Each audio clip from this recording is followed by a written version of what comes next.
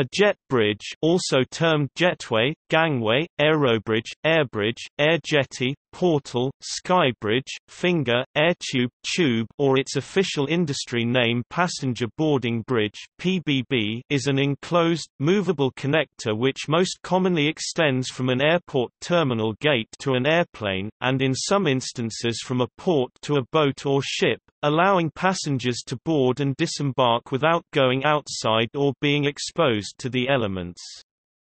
Depending on building design, sill heights, fueling positions, and operational requirements, a jet bridge may be fixed or movable, swinging radially, and/or extending in length.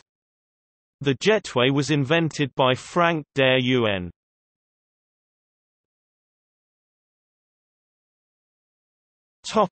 History. Before the introduction of jet bridges, passengers normally boarded an aircraft by walking along the ground-level ramp and climbing a set of movable stairs, or up airstairs on aircraft so equipped. Mobile staircases or ramp stairs are employed at many airports around the world, particularly smaller airports and terminals supporting low-cost carriers. United Airlines tested an early prototype, Air Dock, in 1954. The first operational, Aero Gangplank, as it was dubbed by inventor Lockheed Air Terminal, was installed by United at Chicago's O'Hare Airport in 1958.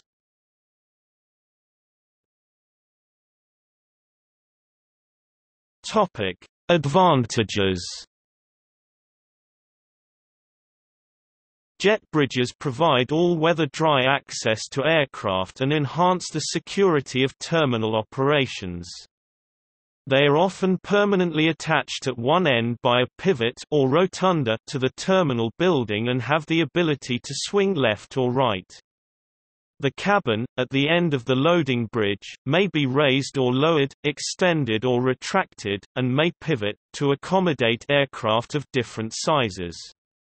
These motions are controlled by an operator's station in the cab. The cab is provided with an accordion-like canopy, which allows the bridge to dock with aircraft with differing shapes, and provide a nearly weather-proof seal. Additionally, many models offer leveling devices for the portion of the floor that makes contact with the aircraft. This allows passengers to slowly transition from level aircraft floor to sloping jet bridge floor. As such, jet bridges provide enhanced access to aircraft for passengers with many types of disabilities and mobility impairments, as they may board and disembark without climbing stairs or using a specialized wheelchair lift. Some airports with international gates have 2 or 3 bridges for larger aircraft with multiple entrances. In theory, this allows for faster disembarking of larger aircraft, though it is quite common, especially on aircraft such as Boeing 747s and Boeing 777s, to use one bridge for only passengers in first class and/or business class, while the other bridge is for the use of passengers in economy class. The Airbus A380 is unique in that both of its double decks have outside doors, so that 2 or more loading bridges are possible, a jet bridge for each deck having the advantage being faster aircraft loading in parallel. Such connectors are being constructed at Boston's Logan Airport, Kuala Lumpur International Airport, Hartsfield-Jackson Atlanta International Airport, Johannesburg International Airport and in the new international terminal at Calgary International Airport. Faster loading can lead to lower airport charges, less delays and more passenger throughput for the airport, all factors which impact an airline's bottom line. Though loading bridges are usually permanently attached at the terminal building end, leaving only the cab free to move, this is not always the case. Those at Melbourne Airport's International Terminal are, and at Hong Kong's Old Kai Tak Airport were, anchored in the middle and movable at either end to permit the terminal building end to be raised or lowered to connect with either the departures level or the arrivals level of the terminal building.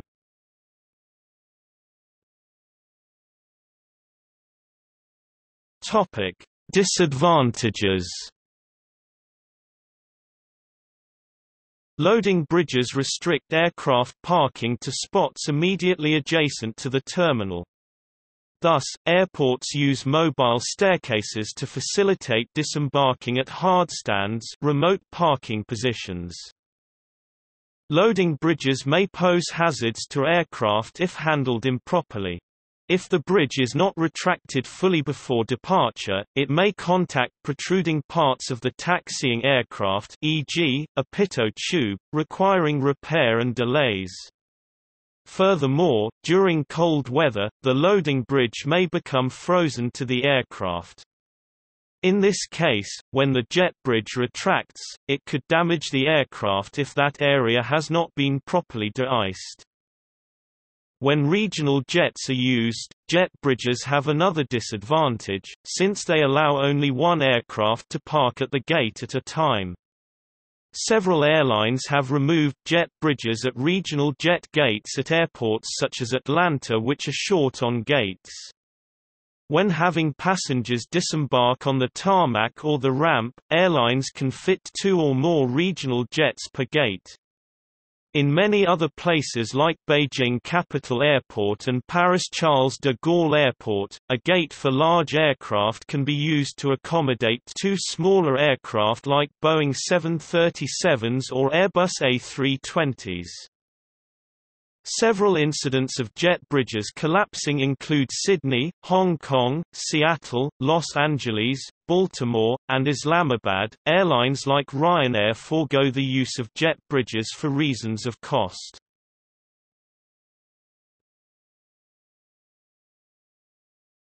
Topic: Use at small airports. Jet bridges are occasionally used at smaller, single-story airports. This is accomplished by a flight of stairs and, in some instances, a wheelchair lift. In this scenario, a passenger proceeds through the gate and then up a flight of stairs to meet the height of the jet bridge. An example of this can be found at South Bend International Airport. Alternatively, a ramp can be used in the terminal building to bring the passengers from the waiting area to the height of the jet bridge.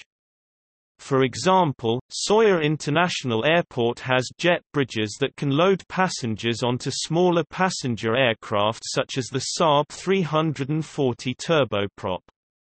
The Ithaca-Tompkins Regional Airport has 2 gates using this approach.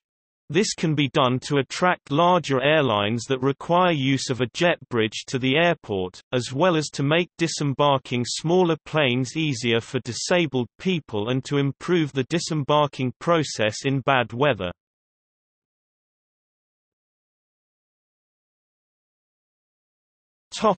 Use and appearance. At the airport terminal, the bridge is connected to a portal, called a gate, in the terminal wall behind the gate desk. Once airplane boarding starts, passengers hand their boarding passes to the gate's attendant, who lets them pass through. Inside, the bridge looks like a narrow, lighted hallway in an office building, without doors. Loading bridges usually have no windows, but glass walls are becoming more common. The walls are normally painted in accordance with airline standards, generally with relaxing colors. Some bridges have advertisements on interior or exterior walls. The floor is generally uneven with many bumps, creating a hazard for wheelchairs and individuals with mobility issues. By using a retractable tunnel design, loading bridges may retract and extend varying lengths. Some airports use fixed walkways to effectively extend the reach of a loading bridge. The fixed walkway extends out from the terminal building and connects to the loading bridge rotunda. Occasionally, fixed bridges lead to multiple loading bridges. There are some jetways, such as several older bridges on the North Terminal at Edmonton International Airport, that sit directly on the ground, as opposed to supports. These jetways are often used by small airlines or airplanes that are sometimes too low for conventional jetways such as the Dash 8 and CRJ. The cab of the loading bridge is raised and lowered to dock with aircraft of differing sill heights. The height of the cab is matched to the height of the aircraft door sill height. This often results in a slope along the length of the loading bridge. Controls in older systems contain a large number of individual motor control buttons, with efficient operation requiring a high degree of operator skill and experience. Modern control consoles are much simpler, with only a few buttons, a graphic display console, and a single multi-axis joystick, with an overall appearance similar to that of a video game console in a video arcade.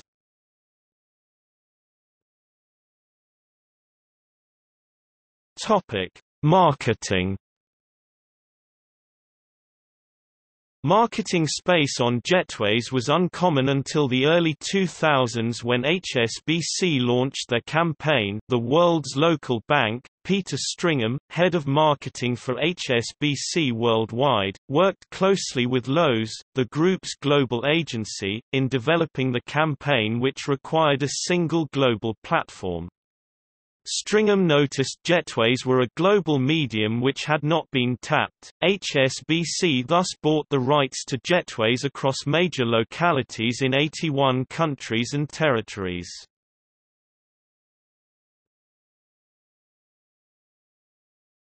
Topic Gallery.